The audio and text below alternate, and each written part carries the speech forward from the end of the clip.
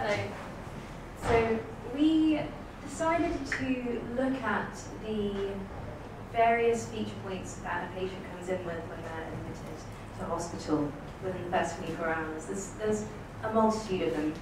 Whether you're a clinician or a non-clinician, you can appreciate that we've got lots of blood tests, lots of observations, lots of past medical history that we filter through, and we get lots of data about patients.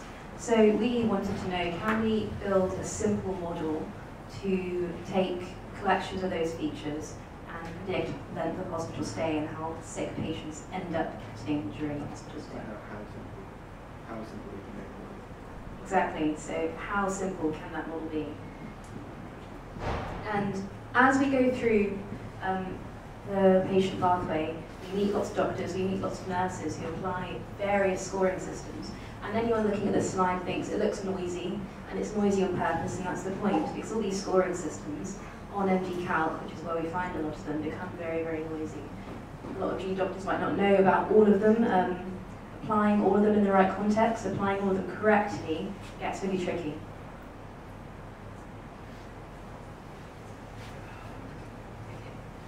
So we have an over-reliance on scoring systems.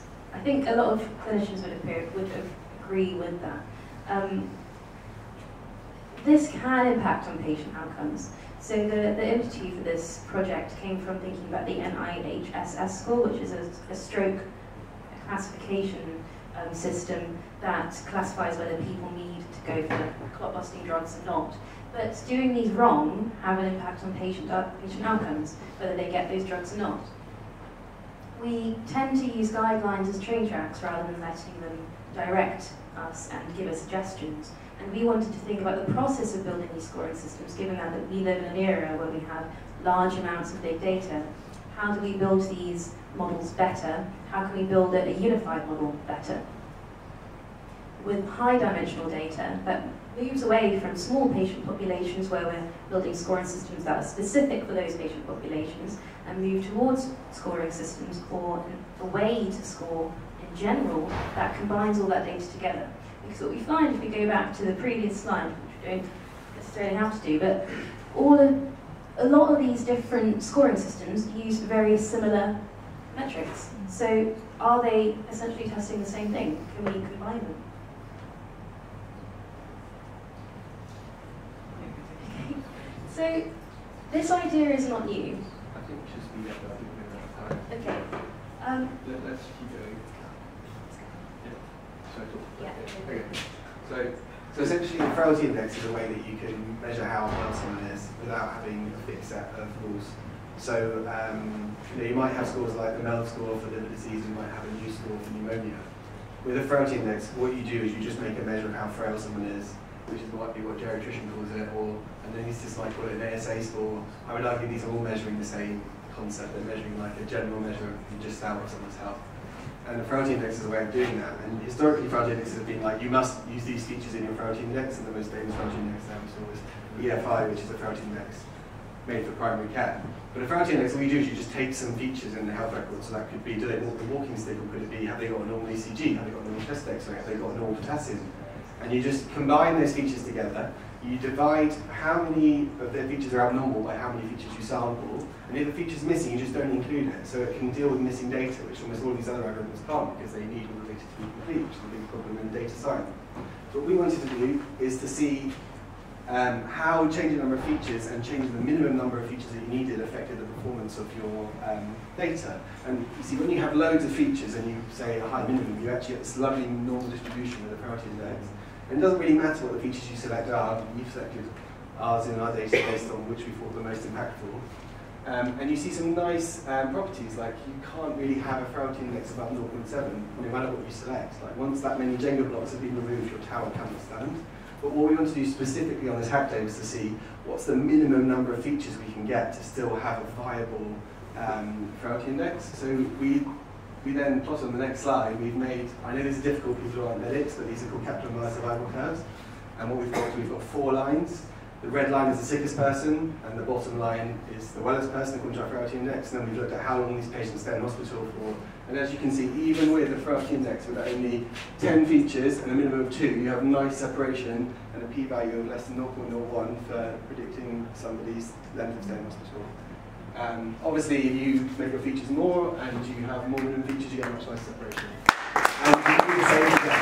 So, this is definitely Thank you, Beeps. Right. Questions from the panel? Any questions? I'll go to the floor first. Any questions from the floor?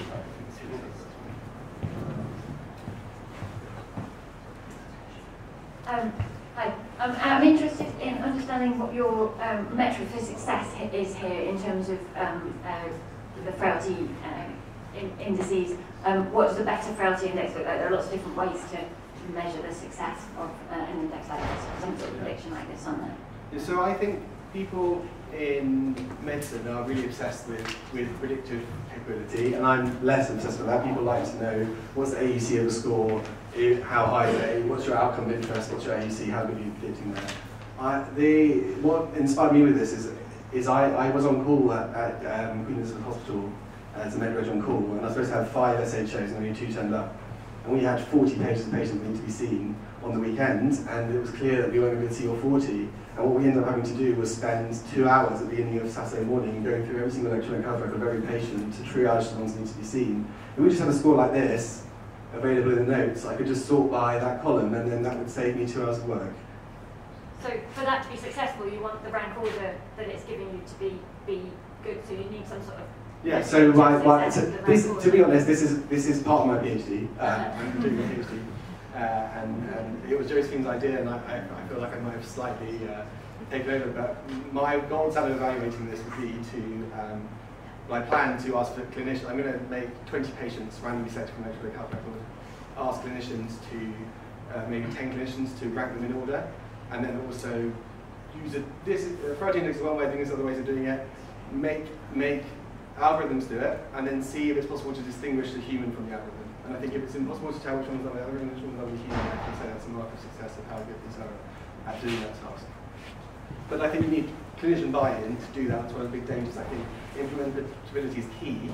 And at the moment, we only want to implement things that have a high AUC, really, and have been published in a big journal. And how do you get stuff like this published when people aren't interested in it if you don't have those big sort of markers and take home box?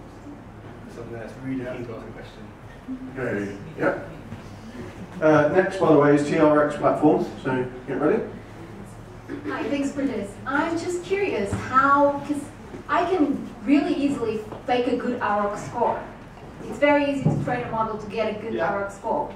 So my question here is, how do you tackle, and what are you going to put in place to make sure that you have build up good prediction models that limit bias and all those consequences of building bad models? Okay.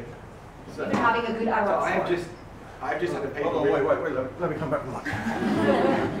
I've just written a letter to the editor of Lancet Digital Health about this, which has been rejected, but I've now resubmitted to another journal, so it may be impressed. So a longer answer there. I think AROC is I think supervised machine learning in AROC is a terrible way to train models, because you have, with this one for example, you have a massive problem here with bias. So just to quickly use an example of news scores. People want to make things like this to replace news scores. They say news scores are rubbish because people with high news scores don't die and people die with low news scores. Therefore news scores are rubbish.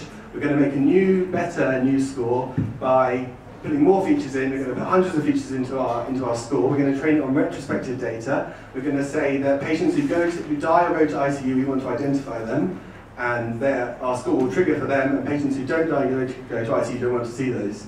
But that process misses the person who gets a news score of 15, gets seen by an SHO, the SHO gives them some antibiotics and fluids, and then they don't die, and then they get better. But in that supervised paradigm, we never train on that patient. We say that patient, we don't want to identify that patient because in our data set, they didn't die and they didn't go to ICU. So we end up making an algorithm that only spots patients that die or go to ICU, and that's not what we want, because they might have just died anyway. We want people to go to ICU who are going to get better, not people to go to ICU who won't get better. So that whole paradigm of an AUC and retrospective data, I think, is completely flawed.